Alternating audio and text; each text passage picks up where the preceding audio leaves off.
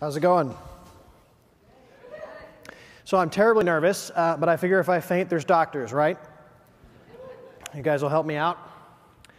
Okay, this is being tweeted live here, so you'll be able to get the slides by looking at my Twitter stream. So I'd like to thank a lot of people here, specifically Richard Sachs for my walking gallery jacket that I'm wearing right now. Also Todd Park and Aman Bhandari for helping me out with my FOIA request. This would not have been possible without the Freedom of Information Act. They're quite serious when they're talking about open data. This administration truly is committed to that. So the other people I have to thank are all at O'Reilly. You never get on a stage like this without having a lot of people to thank, and many of the people that I have to thank are the people who put me on this stage at O'Reilly. The biggest opportunity that they gave me is to write a book, their first book on health IT. It's called Hacking Healthcare. We're changing the name. You will be getting a copy for free, which is ironic because it is well worth buying. So please pass that message along to your friends. So I'm starting something new. It is a not only for-profit micro incubator, which is precisely as cool as it sounds. The idea is to do some things that nonprofits can't do because they're just too slow-moving, and for-profits can't do because they really don't make money. This has been a project that we've been working on for quite some time. I'd like to talk a little bit about the ethics behind this, though. When we talk about the ethics of big data, the ethical issue is essentially a difference between how much computing power different people have. Now, we've just been kind of trying to resolve the last crisis in this, what we call the digital divide.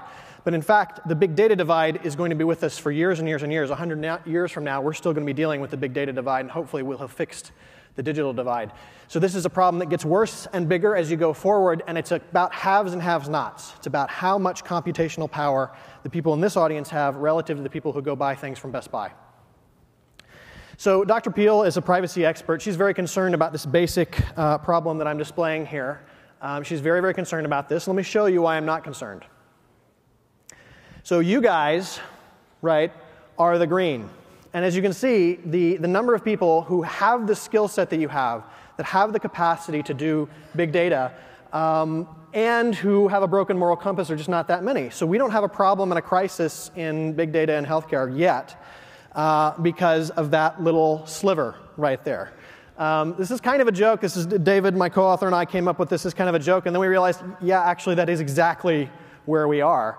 And I'm appealing to this community because there's been times in the technical community, especially if you look at in our communities, the open source movement and the e-patient movement, where people, ethical thinkers, have set the course for an entire industry. And I think we need to be doing that in the big data and healthcare community here, because what needs to happen with that green bubble is it needs to move down and not down and to the right.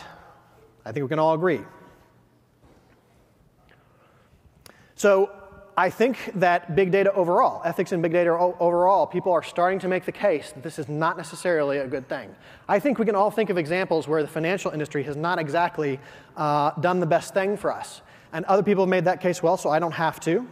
But here, if we look at finance, our own industry, and in fact, really the first people who really did big data in healthcare were the insurance companies, and in many cases, the ethical issues with the way they have used big data, we just regard as normal. The same way we regard car wrecks as normal. But in fact, that's just one of these accepted tragedies. We shouldn't be accepting that. So I'm actually going to criticize another O'Reilly book, which my apologies to my sponsors here. But big data ethics, they have this chapter that says, big data is ethically neutral. And I disagree with that very, very strongly. And the reason I disagree with that is because I find the arguments coming from two different areas compelling. The first is Eben's arguments that the first law of robotics applies here, which is to say we are not building just better data systems. We are slowly building a new kind of mind. And that is precisely the place where you need to have ethics deeply embedded. So you can talk about whether or not guns are ethical, and you can talk about whether nuclear weapons are ethical, and you can talk about whether these technologies are naturally neutral. But I think in a case where you're talking about a mind, it starts to matter in a different way. Hugo Campos can't get access to his own heart data. I encourage you to watch those videos. So what do? We need to embed the ethics in the system. And what am I going to contribute to that? Today, I'm going to ask you to ethically handle the release of the doctor social graph.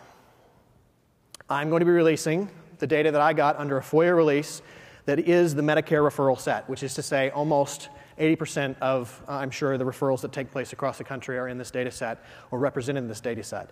I'm going to show you how healthcare works. In this country, if you're on the inside of an insurance company or you're in the government, you can look down and you can see into your data and you can see how things are going. You can see what's happening. But if you're not, you can't. And I'm going to change where the curtain is, and I'm going to release this data.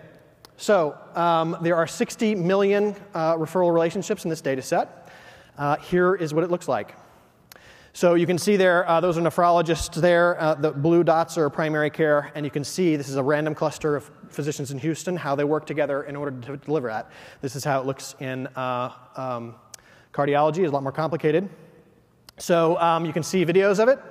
And more importantly, I have already given this data to you. On the USBs that you carry, which are identical to this one, you have this data. You go to that website there, you'll get a password for it. So you have all been given this. So we're going to use an open source eventually. After 3 months, this will automatically go to a Creative Commons license. How do you use this data? There's lots of ways. This is going to really change things, but I have one request. I would like you to help me create a doctor rating algorithm, or multiple doctor rating algorithms, that patients find useful and doctors find fair. Now, I want to give you an example from cardiology because you can actually do this example with the data that you have, because I've given you other data to supportive data, which includes the hospital compare data. So you have central line infection data on your USBs. And now you can see what cardiologists refer to hospitals that have poor central line infection rates. That is just a glimmer of what is possible with this data set. But I would like you to help me with that. More importantly, I would like to talk about some of the problems with it you're going to have. On the data is one state-level credential database, Texas, and it is not linked to the NPI database, so it's almost useless. You can't do what you need to with it. So we're going to be crowdfunding a massive new data set release, which is going to be all of these state-level credentialing. We're going to merge them with the referral database and the NPI database. And for $100, you guys can get a copy of this data early, same kind of idea, open source eventually released. This will become open source data. Everybody's going to have access to it, but you get it first. So with that, I would like to ask you to help me turn the world right side up. Thank you very much.